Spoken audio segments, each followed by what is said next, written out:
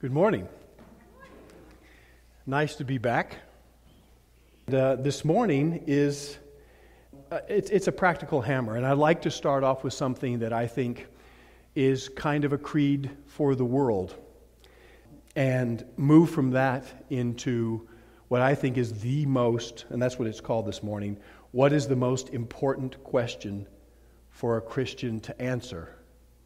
What is the most important question for a Christian to answer?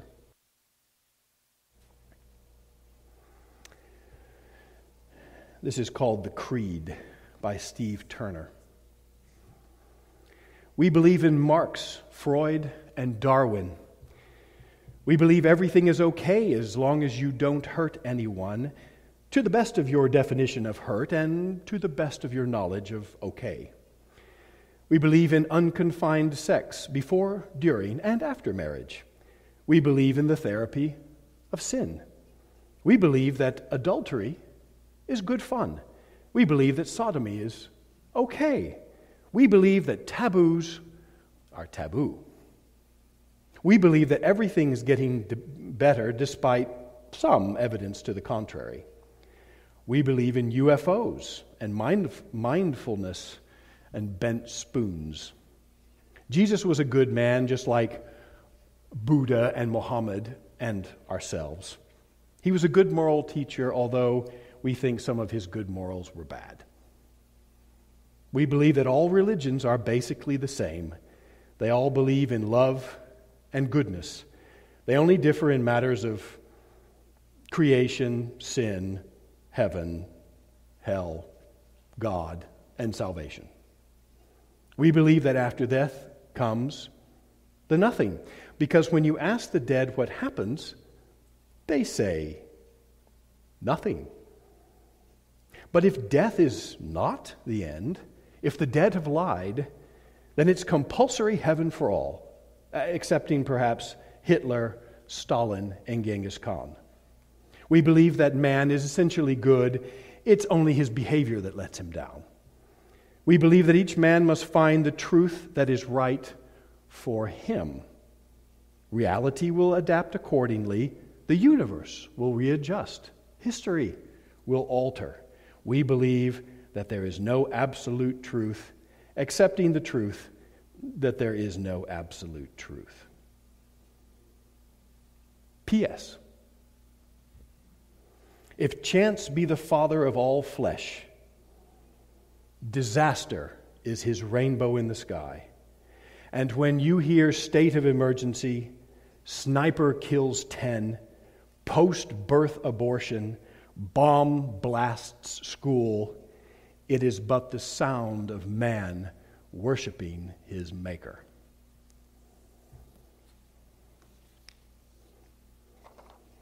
But you say, I do not worship man.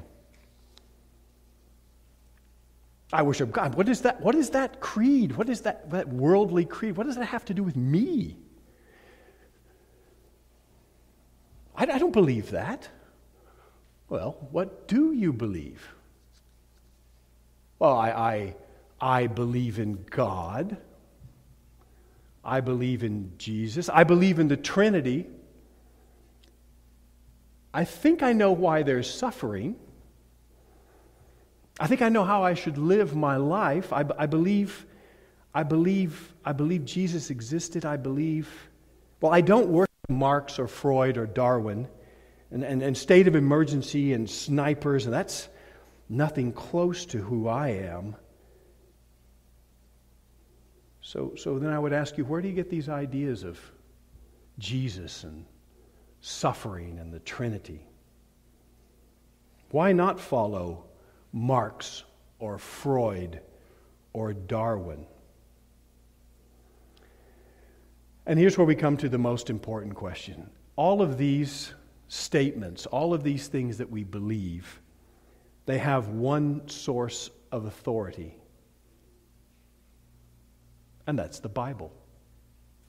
Everything that you may have thought when we first started, that's the most important question to answer, has one source of authority. It's the Bible. So for me today, the most important question is, why do you choose to believe in the Bible? So just put yourself, you've seen these things on television. Somebody accosts you on the sidewalk and sticks a microphone in your face, and says, "Are you a Christian?" And you go, "Oh, yes, I'm a Christian." Why do you choose to believe in the Bible? Well, I'm going to give you 3 examples of these are the best of the worst. The very worst of the worst is, because, what was the question? That would be really bad. So here they are. I believe the Bible because it's the Word of God. Okay. Well, where do you get this idea of God? Well, from the Bible. Oh, dang. That's kind of circular. Yes. Well, but okay. Well, there's another one. I believe in the Bible because that's the way I was raised. Okay. And the third one, it worked for me. Now, you may say, well, those are my answers. I said those are my answers. If you're going to take those answers away from me, you better replace them with something good. Well, I'll do my best. Let's start with I believe the Bible because that's the way I was raised. This is very common in the Netherlands, where a lot of people were raised Catholic. Are you a Christian? I was raised Catholic. Okay, as if that's an answer for why you might believe something your neighbor doesn't. It implies that you're brought up one way, and you're like an hourglass glued to the table, and it just goes one way, and the Bible just happened to be part of that way. The problem is it gives automatic credibility to people who were raised another way. Oh, I don't know, like a Muslim, devout Muslim. So, well, I was raised a different way. Well, I was raised to believe this. And you can see already, well, then, if my way of being raised is legitimate, well, then your way of being raised is legitimate, and your way of being raised is legitimate. And so we come to what we very often hear today, that's your truth. That's your truth. I talk to my students and I say, no, truth is true for all the past. It's true for everyone now and everyone in the future. Can we come up with a truth like that? And everybody looks at their toe caps. Oh, I don't know about, oh no, we can't do that. We might say something about that on Wednesday night. I think finally it doesn't actually answer the question of why you choose to believe in the Bible. I'll go to the third one. It worked for me. I tried it. It changed my life. I was in a hotel room 20 years ago and I cracked open a Gideon's Bible and it fell by the grace of God to Romans 5. And by the time I got to Romans 8, I was in tears on my knees, confessing a lifetime of sin to the Father of the one who provided the way out. Changed my life. My marriage is better. I stopped drinking. It worked for me. You can't believe what it did.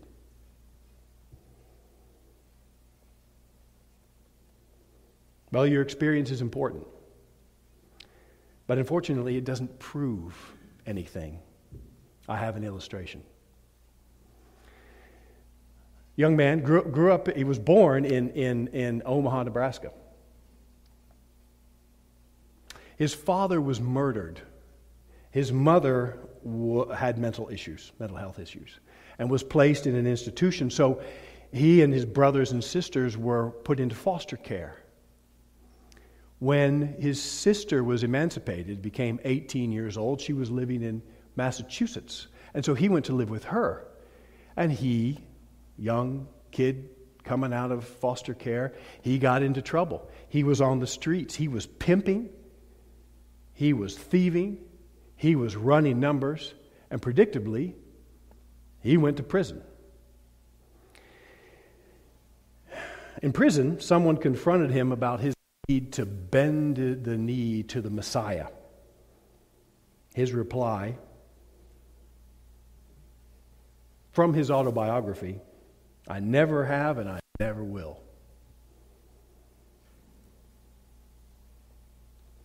He goes on to say that one night the Messiah visited him in his prison cell. He was able to bend the knee. He was able to surrender his life. He was a changed man completely. He was so changed, they let him out early. He became a lecturer and a minister. He founded hundreds of houses of worship across the United States of America, and streets are named after him today. His name? Malcolm X, minister for the Nation of Islam. His Messiah? The Honorable Elijah Muhammad. You see, Malcolm X tried the Nation of Islam. It worked for him. It changed his life. He died preaching it. It worked for me is not a compelling reason to choose to believe in the Bible. But here's something that may be. I believe in the Bible because it is a reliable collection of historical events written by eyewitnesses in the time of other eyewitnesses. They report supernatural events that were fulfillments of specific prophecies, and they claim that their writings are divine rather than human in origin. It's a reliable collection of historical documents written by eyewitnesses in the time of other eyewitnesses. They report supernatural events which are a result of specific prophecies, and their claim is that their writings are divine and not human in origin.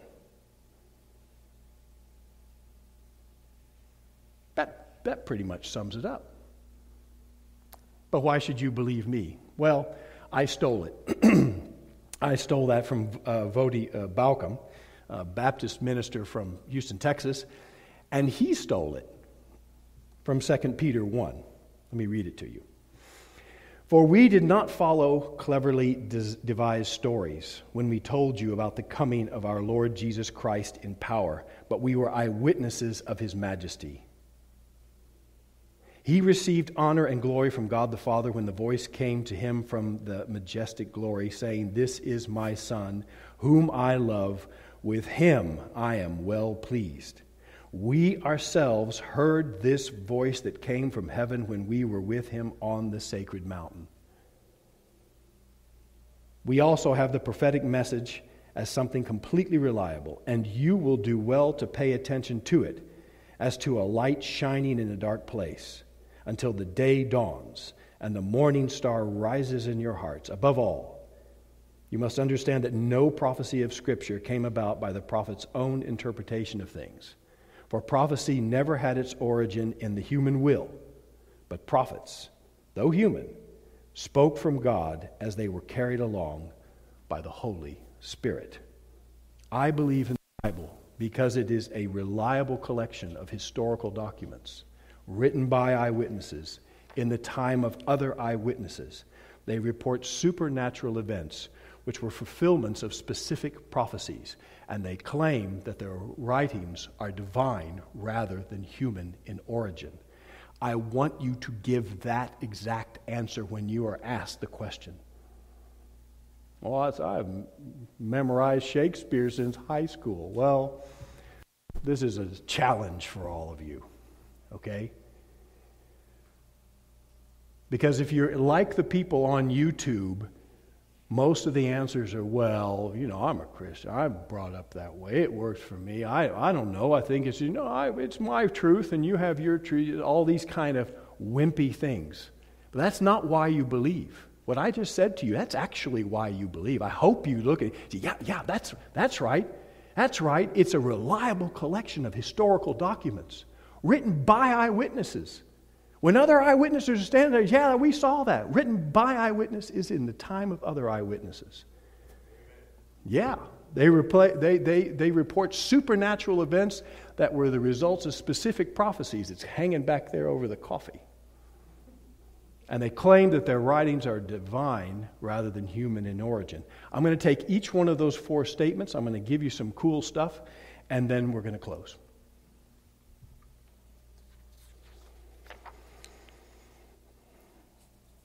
It is a reliable collection of historical documents. They're just such great stuff. Just lean back and just enjoy this. You can have a copy of it. There are 53 characters from the Old Testament that are historically referenced people from the Old Testament that we have found in archaeological digs. There are 24,000 archaeological digs. If any archaeological dig had found anything contradicting Christianity, you would hear about it. A couple years ago, they had, do you remember this? They had the Jesus ossuary, bone box. It said Jesus on there. We got him. By the time the guy that was talking about this was on TV, it had been debunked for 2 years. But man, CNN, they wanted to get him on there. Nothing has come up. 5 Egyptian pharaohs, 1 king of Moab, 5 kings from Aram Damascus, 8 kings from northern Israel, 1 Sumerian, 6 kings from southern Judah, 8 other officials, 5 kings of Assyria, 1 prince, 3 kings of Babylon, 4 officials, 5 kings of Persia, plus 1 governor. I'll add to that, they found the pool of Siloam, the signet ring of the prophet Isaiah. And they know it because it says on the ring, the prophet Isaiah. The house of David, references to the house of David. Well, David was a fiction. References to the house of David in Moabite texts. It's there. In the New Testament, 5,300 Greek manuscripts, full and partial. There are no theological disagreements. Bart Ehrman comes out and says there are 250,000 errors in the Bible. There aren't 250,000 words in the Bible. Okay? And these things are just very, very small. So, but if you take 5,300 and they all agree with each other, and there are a couple missed words, and there's some punctuation. Of course, ancient Greek didn't have the punctuation, so when it starts to be translated after that, you get punctuation issues. That's it. That's it.